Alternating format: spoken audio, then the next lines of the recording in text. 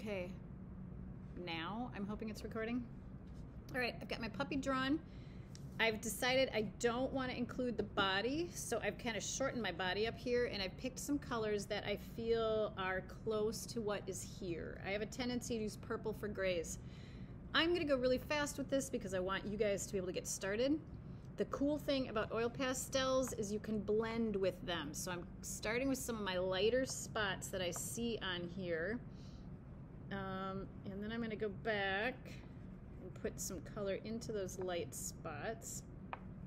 So I've got those, and I'm gonna go back with some of this peachy color, although I don't know, there's a different brown I had. Where did that one go? I don't see it in there. Maybe it's more like this one. No, that's too red. It's not quite that either. Okay, well, I want to keep going because I want to get you guys going here. Maybe it's this. It's a little closer. Okay, because he's got kind of this fuzzy peachy color that comes down there. So what the goal is here is that you're going to be blending your colors together as best you can. So you get them mixed up. And you push hard. You see how I've got the paper down here so that it's going to color onto that instead of the ground. I'm recording right now. And this comes around, and I'm going to blend in. Let's see. He's got this cute little apron of fur down here, but it's a little bit in the shade, so I'm going to add a little bit of purple.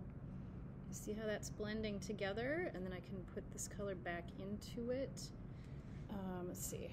I also want to get some of this color in here. So wherever it's black, I want to just leave it black. Let's see, there's this lovely thing. There's a little bit going around this eyeball and a little under here. And then probably some on the ears too. Let's see, I'll use some blue for the nose. But I want just a little of this to go in here. I thought I had a gray.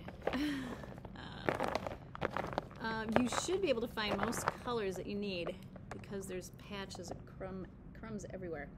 Here is a gray, so I'm going to mix my gray into my purple. So it's just taking it and really pushing it in there to blend, and you get a whole new color. And with my pug, I have these lovely little wrinkly bits. That's the best part of a pug, right? The wrinkly bits. And up here, I want a little bit more gray. Put a little bit more there. So I am going to actually be able to leave a lot of my black showing because this is kind of a black-faced pug. And I am nowhere near done. I'm trying to just get this done quickly so I can have a video for you that will be short enough that you'll actually watch it. What I also want to show you is how to do the eyes. This is a great blue that I know I don't have a lot of, but I like that for the shine in my eye. I'll also put a little bit of it on my nose. For the shiny bit on my nose, maybe a little bit on my lip. Because then I've got this darker blue that I'll use for some of the wrinkles here on my pug's face.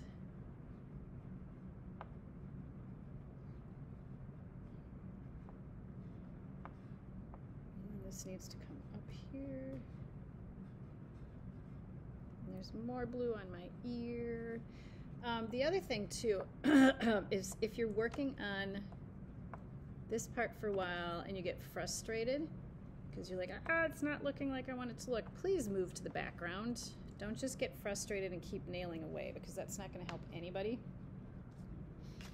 I'm going to grab some white and do my little bits of white. So you're going to want one of these bins of color at your table as well as your own little container. Let's see, more blue.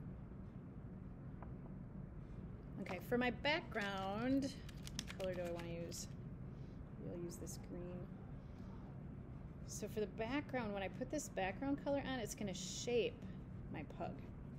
So you'll be able to see my pug better. And I want to go kind of hard with it. And I can also blend other colors in. And you notice how I'm moving this black paper back here to catch the edge of it?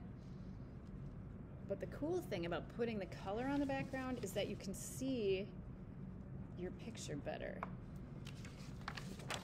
once you get the color in there.